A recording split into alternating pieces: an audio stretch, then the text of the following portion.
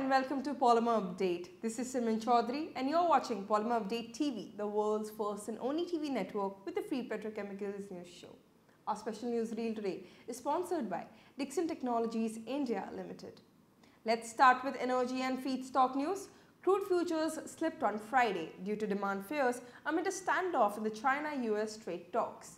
Prices fell on the back of fluctuating US equity markets and due to fears about a likely fall in Chinese energy demand on account of an escalation in the trade war between the US and China.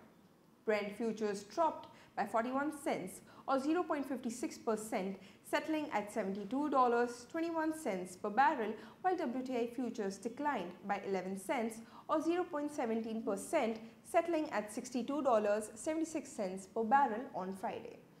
Open spec naphtha prices climbed last Friday, rising by $4 per metric ton to the $580 per metric ton CFR Far East Asia levels. Ethylene prices gained in Northeast Asia last week. The price rise was attributed to higher upstream costs and constrained product availability in the region. Propylene prices slipped in Asia last week. The price fall was a result of bearish buying sentiments in key markets like China and weaker downstream PP demand and pricing trends.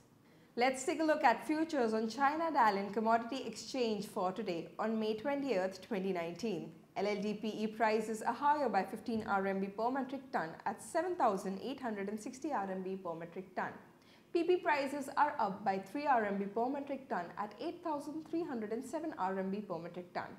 PVC prices are stable at 6,875 RMB per metric ton. In plant news, Zhenjiang Qimei Chemical has shut its number 2 to number 6 ABS plant for a maintenance turnaround on May 16, 2019. The plants are slated to remain offline for around 10 days. Located in Jiangsu, China, the 5 units have a combined production capacity of 420,000 metric ton per year. Our special news reel today is sponsored by Dixon Technologies India Limited, the largest homegrown design-focused and solutions company engaged in manufacturing products in the consumer durables, lighting and mobile phones markets in India.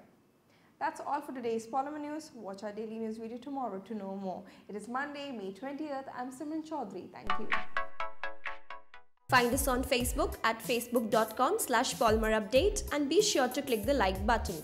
You can also find us on Twitter at Polymerupdate. For the latest news from the plastics and petrochemicals industry, subscribe to our YouTube channel and do not forget to hit the bell icon.